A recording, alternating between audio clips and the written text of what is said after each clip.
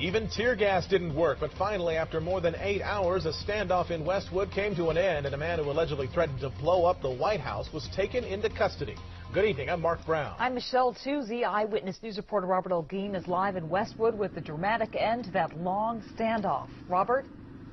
Michelle, this is the corner where Joseph Moshe parked his car, and this is where that standoff dragged on for most of the day. Buildings were on lockdown, traffic was diverted, and when it was all over, the 56-year-old man with reported mental problems had to be dragged out of his car after several attempts to get him out simply didn't work.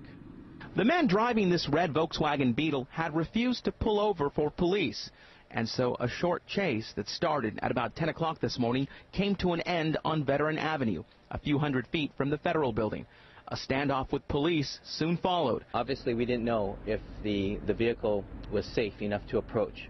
The driver who refused to leave his car has been identified as 56-year-old Joseph Moshe of Los Angeles, a man who this week reportedly made threats against the White House. He is an individual that has some mental problems, and that he's had contact with law enforcement agencies in the past.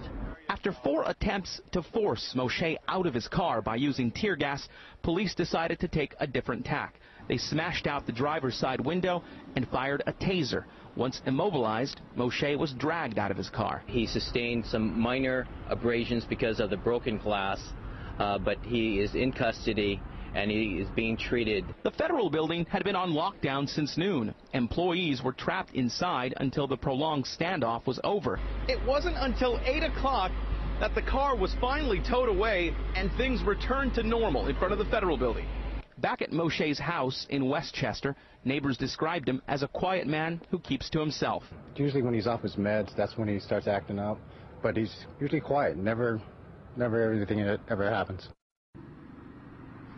Moshe was being treated at UCLA Medical Center, and police say he was not armed, but he likely faces several felony charges, including resisting arrest and reckless driving. Reporting live from Westwood, Robert Olguin, ABC 7 Eyewitness News. Robert, thank you.